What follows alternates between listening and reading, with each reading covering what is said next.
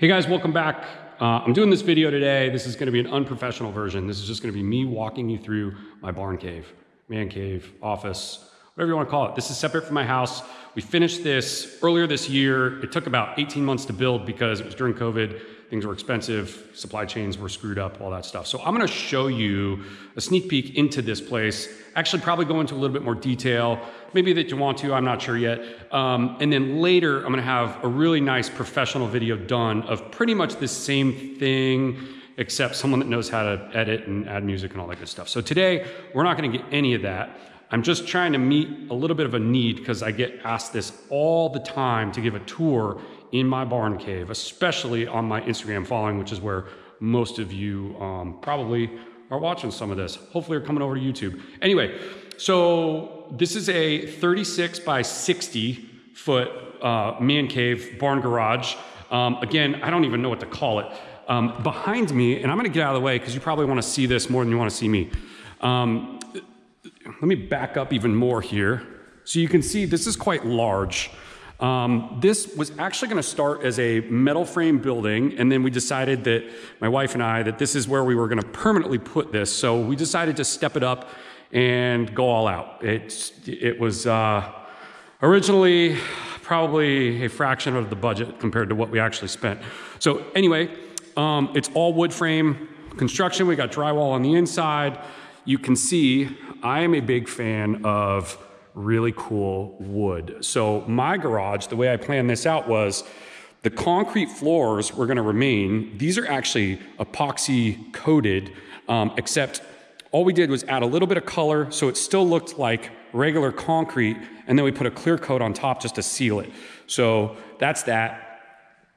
We've got a 812 pitch roof with a big ass fan. You can see that. We've got all the industrial lights, which I'll get that into more of that later on. And then you see these black hanging objects, those are speakers.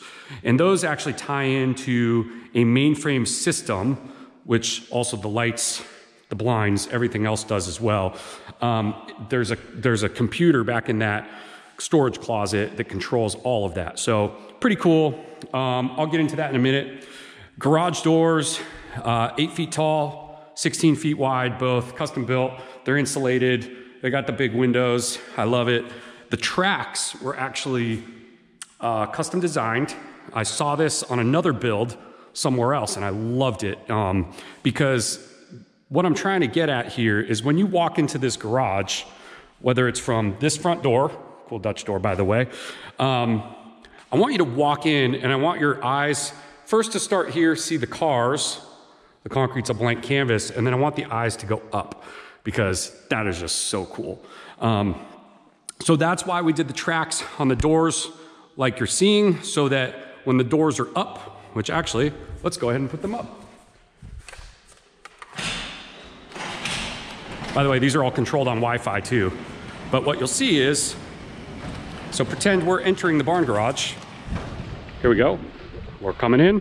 Boom. Wow. Dang. So that's kind of the effect that I was thinking of in my head, and I think it worked pretty well. So we're gonna go ahead and close those.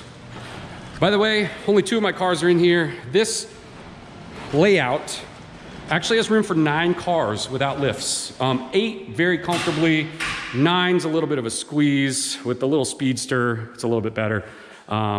Anyway, that's that. Superformance GT40, that's actually a Beck speedster. It's my wife's. And we'll go into the cars a lot more later. So as you can see, I got a bunch of artwork on the walls. I'll tell you about that in a minute. Those are all, everything in here is of a car that I own or have owned, except for that one. That's a new Ford GT, maybe one day. But all of these are original. We got the Tail of the Dragon walls. We got original hand-drawn pieces of art here. We have the rendering. That's the wall for the Mill 1 car that's not here at the moment. More on that later. So that's kind of the open space. Now, as we get into the interesting, very interesting space of the garage, you'll notice these wood beams here, here, here, and then these stringers here. There we go. I am a commercial real estate developer. We had an old mill project up in downtown Mooresville, North Carolina called Mill 1. And this old mill, we repurposed a lot of the wood into the building and we had a ton left over. So this is all 1800s millwood, and it's all from this huge catalyst project that we built for this downtown that set off a huge amount of revitalization, which is really cool. So I get to have a piece of that history right here in my barn garage. It reminds me of the project and everything great that we're doing down there. So pretty cool. You'll notice that this wood actually has paint, existing paint on it. Same here. This is all original. I didn't want to grind it down. I didn't want to do anything with it. I wanted to keep that same look and feel. And I was kind of going for like a modernized barn meets mill feel in here, which I think we accomplished pretty well. I'm really excited about it. As we go kind of big picture in here, this is actually one of the most important rooms in this entire place. This is a theater room. There is actually surround sound built in to this whole room. And yes, we've done the Top Gun test. It sounds absolutely amazing. And every single seat in here has one of these remotes. You can recline them. You can do massaging. You can do heat, all that stuff. Here we go. So as you can see, this has the boys pretty excited. This will go all the way back. Actually, the girls and the kids come out here too, so it's everybody. So this was intended as like a theater room. Come out, watch movies, hang out, drink some beers, old fashions, really. That's my thing. As you can see, there's a Blanton's barrel here. Power throughout. Yeah, let me turn this massaging seat off. There we go. Big TV, 75-inch. We got a dresser here. This has old school. It's got, I don't know, it's got, I don't even think I hooked them up yet. We got like video game stuff. And speaking of video games, I know I'm kind of going through this. Sorry, I didn't plan this video out. This is a really cool arcade system. We are playing, my 6-year-old and I were playing Super Smash Brothers. So there's that. If I go back out, this thing actually has 17,000 games built into it. So here we go.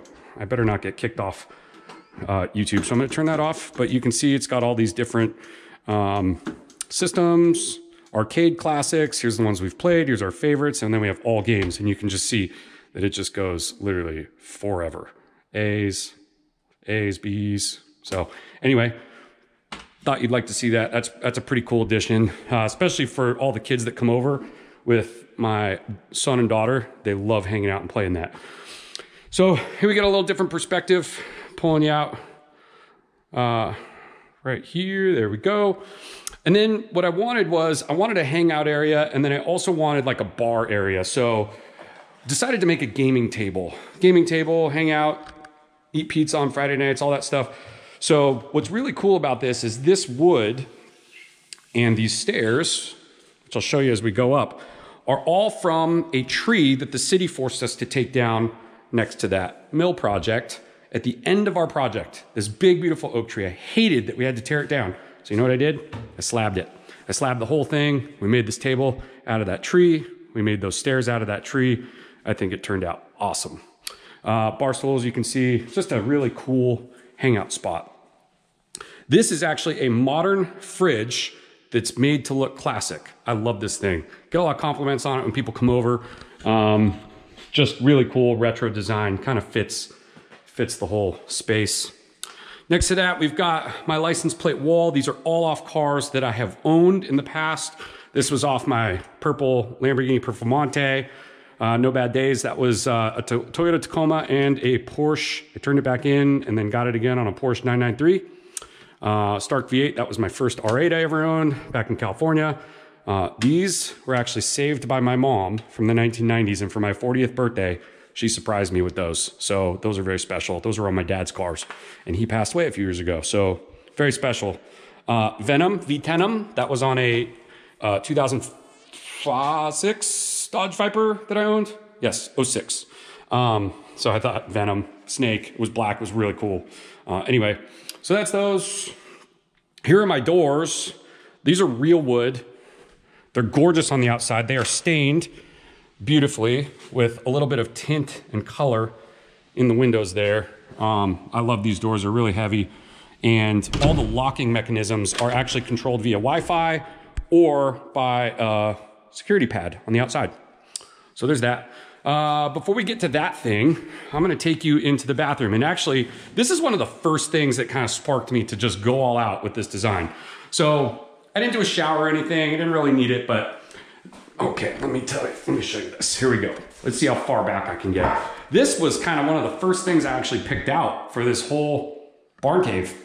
Very cool wallpaper, just all old, crushed up junkyard race cars. Just love it. It's just so cool.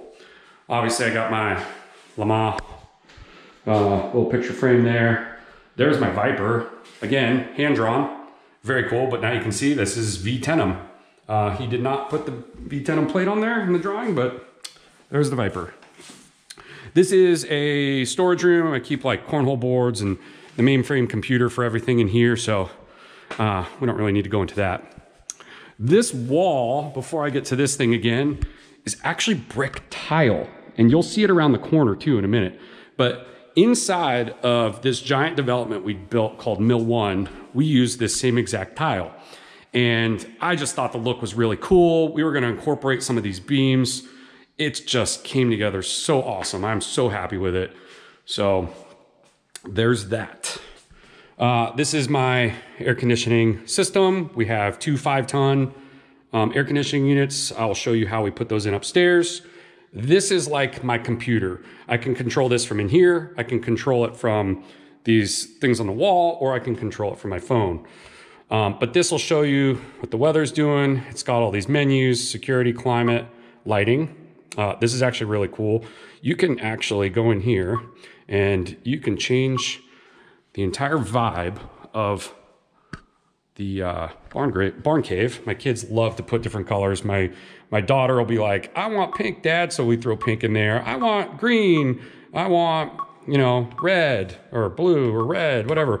So then you start to get that everything just kind of changes color here. Yeah, so pretty cool. That's the Lutron lighting system, and this itself is by Elon. I've got security cameras all over this place. Everything's live feed, everything's recorded. There's an alarm system, don't even think about it. I have music in here, so I can play this from my phone via Spotify or all these other apps, or I can just do it from this system. Another cool thing about the lighting is this function. So you see how it looks like a picture of the blinds? Watch this. All the blinds are actually on the mainframe computer. So I can control up, down, in sections, all up at once, all that good stuff. We'll just go ahead and leave them open. We're gonna skip out of there. Again, brick wall.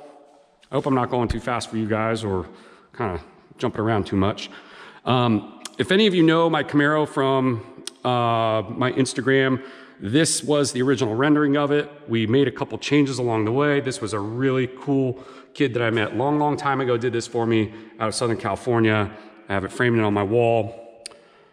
This car, which I'm gonna do a video on later, my 67 was built as a tribute to the mill project that we did up there.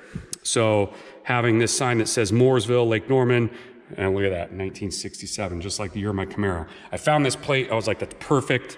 And this little car is the actual paint sample that we used for picking the paint color. They sprayed a bunch of these out for me. I really liked the finish. You can see that gold and orange flying through there. It was a 3-stage paint job. I just thought this was a cool artifact, so I stuck it here. Oh, watch this. We can put the shades back down.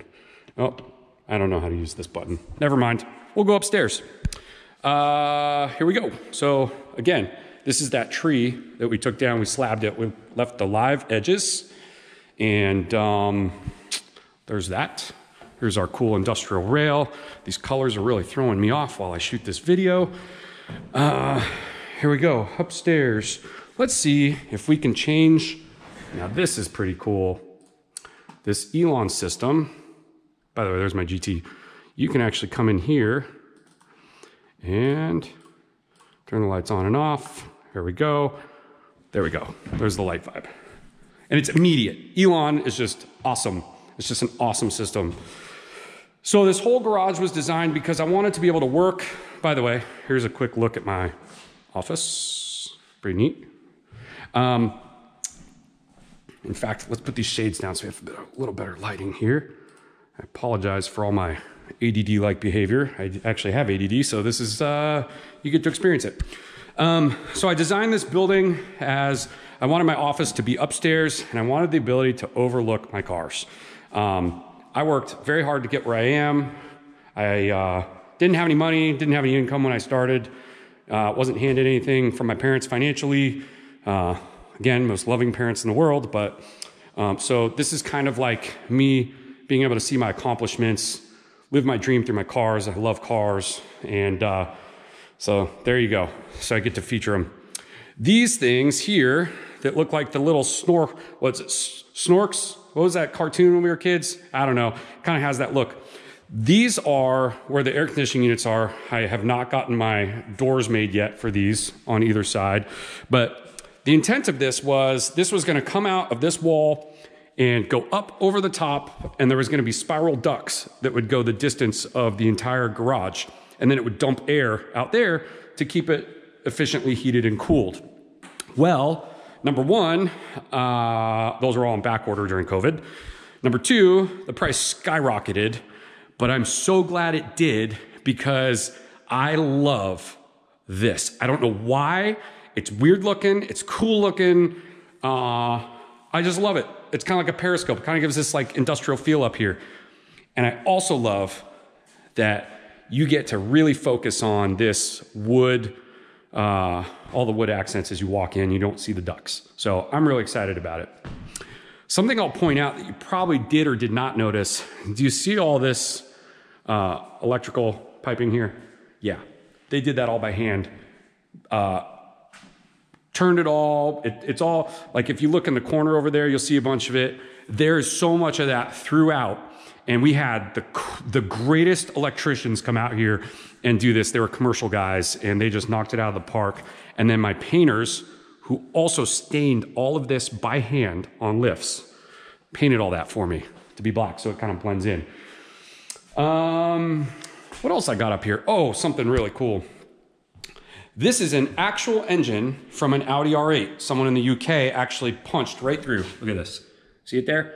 And I've had this engine for years and years and years. I bought it off of a website called r8talk.com. It's a forum for R8 owners, and someone had this listed, and I knew one day I would be able to use it. So here it is.